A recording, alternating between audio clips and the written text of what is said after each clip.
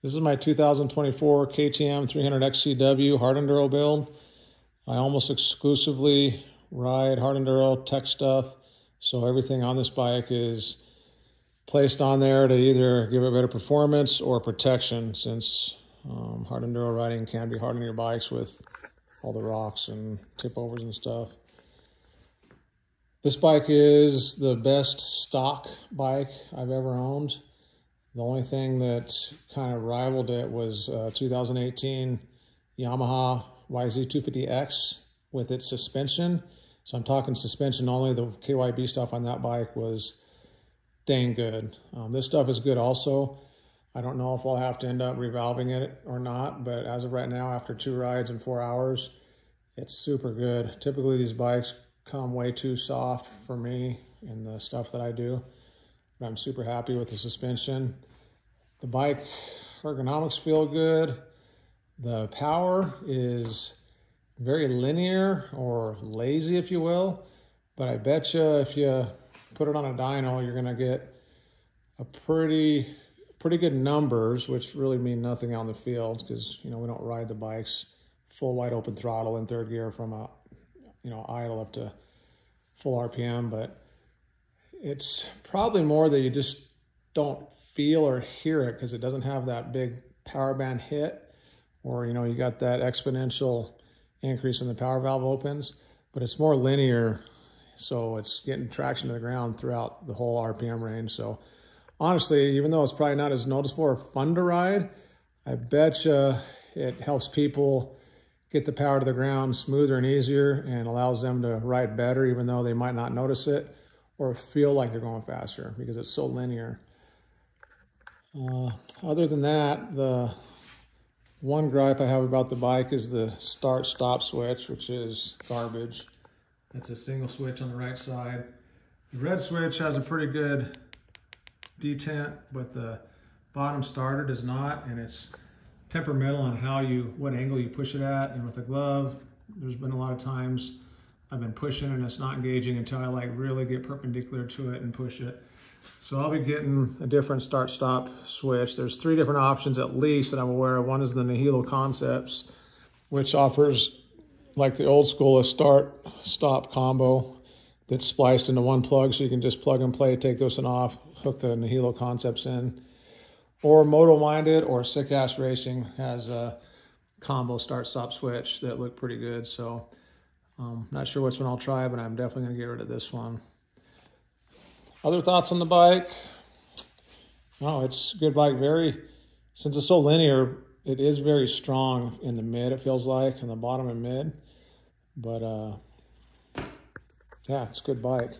I did change the factory gearing from a 1345, which was stock, to a 1249 for the first 2 rides, and I felt like I was having to switch or click into third gear more than I should have for the type of riding I've been doing. So just today I bumped it down to a 1248, and if anything, if that doesn't work quite right, but it's going in the right direction, I'll bump it down to a 1247. I'm thinking I shouldn't have to go much lower than a 1247. I've asked several pros what gearing they're running, and most of them are in this range, that 1250, 1249, 1351 range. So I'll be experimenting more with that and seeing how it feels. So basically I'm just a little bit short on second, and first is really low, but if I kind of lengthen out second, that'll make second more usable, and then I'll have to click into third less, and then when I really need to get on the gas, I can click into third for like big long hill climbs and whatnot. Other than that, bike's good. So I'll start from the front. Before I do that, I'll share a couple other things that are kind of internal, so I don't forget. I'm running the Evans waterless coolant. I've always ran that between a fan that I added on, I'll show you in a second, the Evans waterless coolant. And then on my older bikes, I always run a 2.1 bar radiator cap. I would never, ever overheat or boil over. Whereas if I didn't have a fan, I would. If I didn't have the Evans coolant, it'd be more often that I would, or less often that I would not if I had the Evans coolant, if that makes sense. So if I had the Evans coolant, I could see a difference. And then the 2.1 bar cap, which I don't know, I haven't even looked to see if they make a different bar cap for these new style radiator caps because they're plastic. Other than that, as far as the motor or the bike, like performance, that's most all I've done. I will throw a shout out right now to Two Stroke Performance at Australia, Dave down there, and then Steve Boardman is the U.S. importer for Two Stroke Performance products, which basically you send your ECU to them and they'll reflash it with a much better mapping program. And then they also make heads for different bikes. For this bike, they're 1 to 2 weeks out, and right now it's September 6, 2023. 1 to 2 weeks out before they release their ECU flash and their head, but they've been testing and got it figured out. I met with Dave over in Romania, at Romaniacs this year, and he was there doing a lot of testing and says he has a good map ready to release.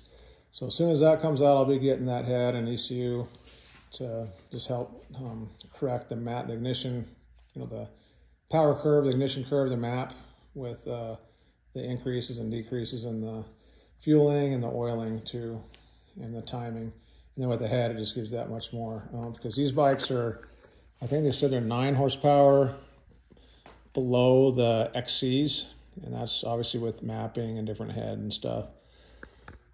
So, starting at the front, one of the first things I did is threw a wheel weight on, because a lot of times when I ride from the house. I got to ride a couple miles of pavement, and it's super annoying to be going down the highway or the paved road, at 40 or 50 and just bouncing away because your wheels are out of balance. So I added this one, and that seemed to balance this wheel out. There's been times in the past where I've had to add 2 or 3, even 4 on, especially the back tires. But that solved that problem.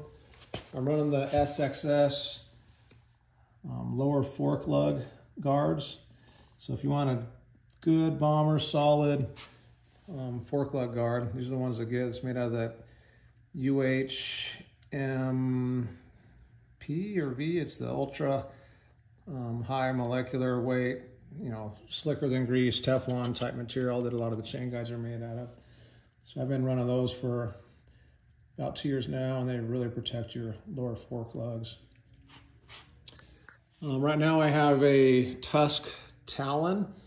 I have never ran one. I'm just testing it out.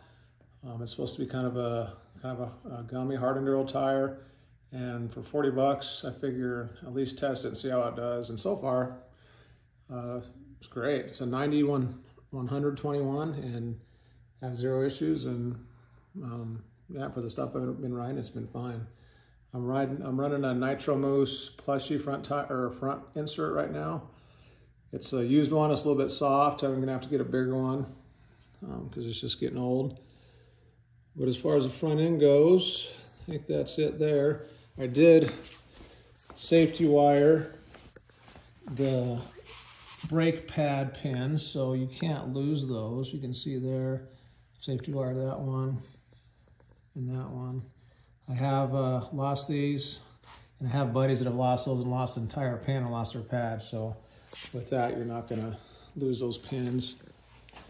Right now I got the stock suspension, but normally Johnny Weissman down at the ride shop out of Phoenix, Arizona, does my suspension. Like I said, this stuff is working really good right now, stock.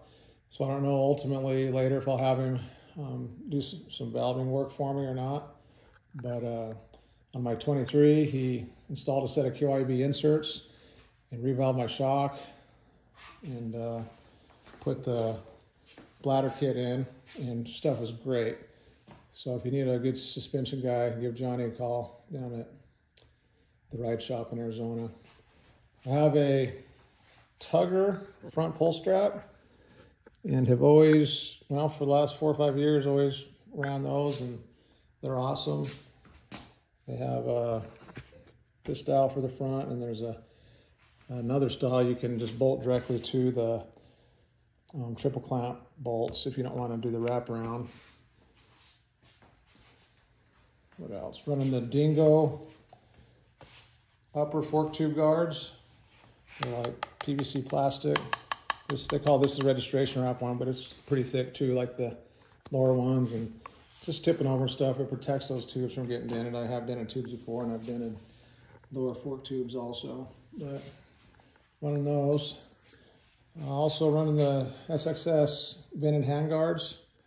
Love these guards. Basically indestructible.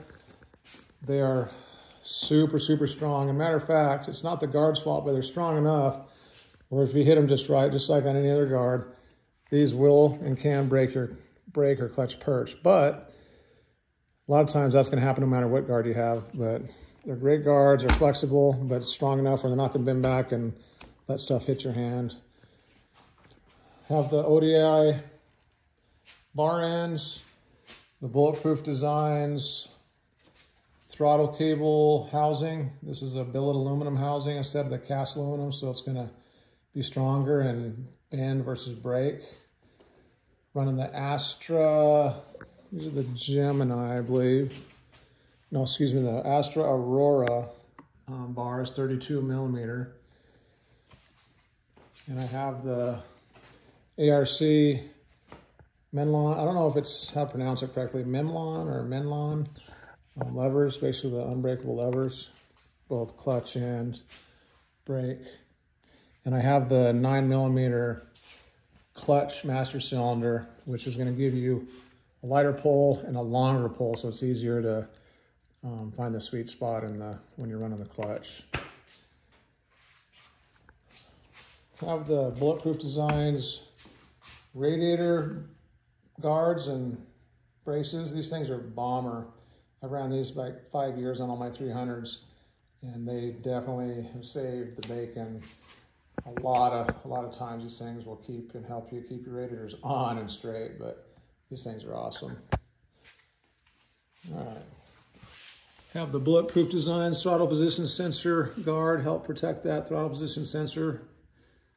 Running a funnel web filter. Not going to show you that. Have the Dirt Tricks dome counter shaft washer. Apparently this washer is made out of a more flexible, springy, strong metal, because if you tend to change your sprockets a lot, the stock dome washer apparently can get memory and fatigued, and it'll lose its springiness and will stop pressing against the outside of the front countershaft sprocket, which in turn pushes against the countershaft collar and O-ring, and you can get an oil leak. So this helps keep that pressure, pressed against and prevent oil leaks. Working around cross-linked components, swing arm guards. These are the best swing arm guards in the market. You can reach out and get a hold of Devin. These things are awesome, and they, in my opinion, have the best mounting mechanism out there. So as you can see, there's an L bracket, this piece here, that goes back and is riveted to the swing arm guard.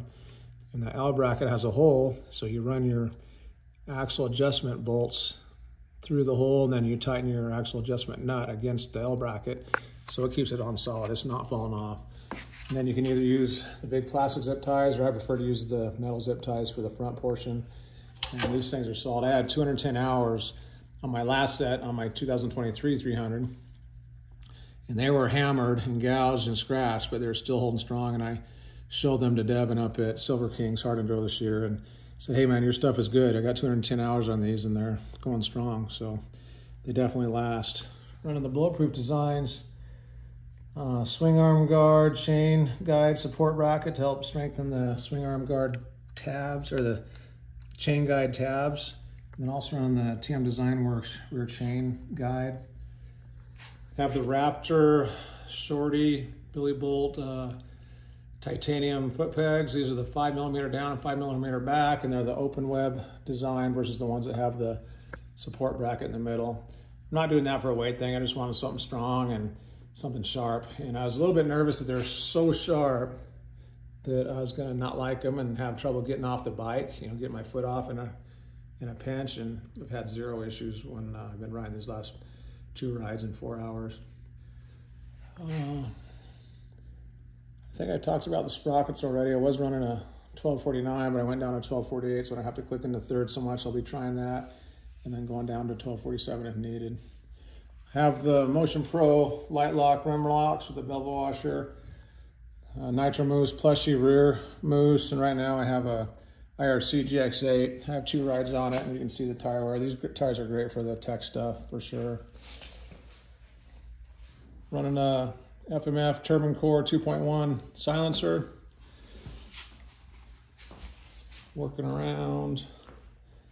I threw on, I wanted to try, and I threw on one of these Achuby's Armadillo silencer guards. It's a metal guard with a rubberized outer on it, just to help protect the silencer, because every silencer I've had, I've done my bike and there's big giant dents in it. So I just thought I'd try this, and so far it fits really well with the hose clamps and doesn't look bad. So I'm fine with it. I'm not out there in a beauty contest, but it is practical in my opinion. Like I said, I wired the rear brake pad pins, clips, to keep them from falling out. If they do fall out, I don't lose them because they're attached hard and fast to the bleed nipple there. Got the Bulletproof Designs rear disc guard. Once again, the Raptor foot pegs, Clean Speed rear brake tip pedal. This is, I don't know how many millimeters, but it's moved back probably about a ½ inch, which allows me to engage the rear brake easier without breaking my ball of my foot on the foot peg. So I can, just kind of stay where I'm at and hit it versus breaking it and moving it way forward to hit it. So I've been using that for a couple years. I really like it. I put the KTM Factory Hard Parts Trail Tech fan on, keep the bike cool, and I'm running the E-Line carbon fiber pipe guard.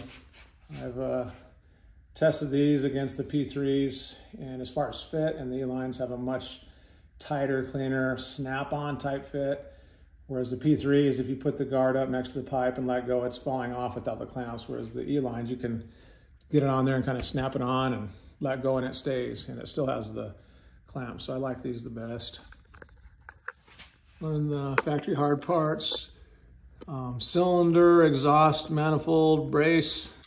That's just to help support that exhaust manifold, so if your pipe takes a big hit, especially with one of these guards that kind of makes the pipe a big solid piece instead of allowing it to be dented right in the local area, that force can be transferred back to that exhaust flange and can break that exhaust flange. I've never done that. I've heard of people doing it, so I run that support guard just in case. I'm trying to think of what else I did to it. I think that's pretty much it. So far I like it, runs good. Can't wait till I get the TSP stuff on, it's gonna run even better. One thing I did is I filled the gear shift in with some, actually shoe goo, but basically silicone just to prevent mud and debris from getting in there.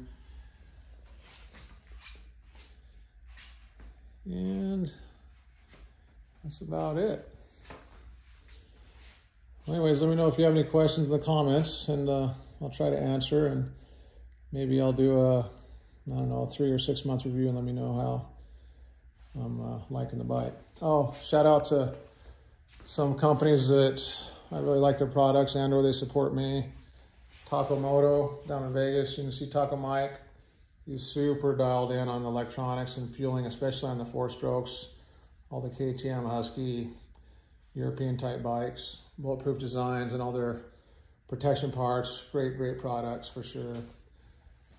I already mentioned Johnny at the Ride Shop, and then I think I mentioned Steve Boardman down at South Bay Moto in San Jose, California, who imports and does the ECU flashing for 2-stroke performance, who's out of Australia, Dave down there. Give John Seahorn a call at Seahorn Extreme Slide Plates. If you need a good hand guards or lug guards, skid plates, they make a rear disc guard and a front disc guard also. Using Climb gear, I love their gear. Talks about E-Line, I like the Aero helmets. Fun and Web filters and the TM Design Works chain guides, and then I like the CD3 Crossfire boots. And then big shout out to Rocky Mountain MC dealership here in St. George for helping me with all kinds of stuff. And once again, the swing arm guards, crosslink components. And then if you need some good lift straps, Tugger lift straps, for sure, give them a call. All right, that's it. I'll talk to you guys later.